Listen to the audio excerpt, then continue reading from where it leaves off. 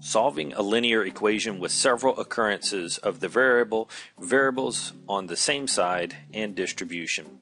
We're asked to solve for x, and the first thing that we want to get rid of in this expression so that we can get the x by itself is I want to get rid of these parentheses, and we do that with distribution. So on the left hand side, nothing needs to be done, negative 34.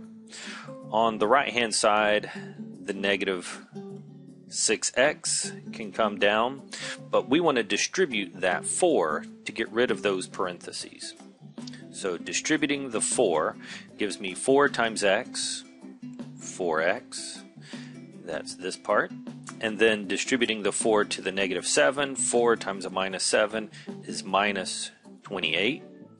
So already this looks better, no more parentheses, and I want to try to simplify both sides if I can. And on the right hand side, these two terms are like terms, so I can put them together. Again, bringing down the negative 34 on the left. Those two terms, negative 6x plus 4x, I can combine them. The signs are different, so I subtract and keep the sign of the larger. I have negative 2x, bring down my minus 28. So this is already looking better because I only have one x in here that I'm now trying to solve for. So I want to move everything else to the other side. And I start off by using addition to move entire terms to the other side.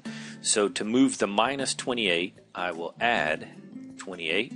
But if I do it to the right hand side, I need to also do that to the left hand side.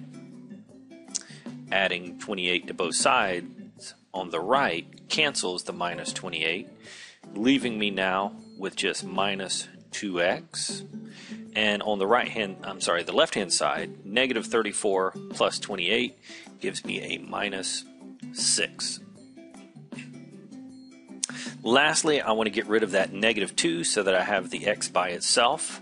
So I'm going to undo multiplying by negative 2 by dividing by negative 2, and I can divide the right hand side by negative 2 as long as I divide the left hand side by negative 2. Those negative 2's now cancel, leaving me with just x on the right, and on the left, when the signs are the same for division, we get a positive. 6 divided by 2, I get a positive 3.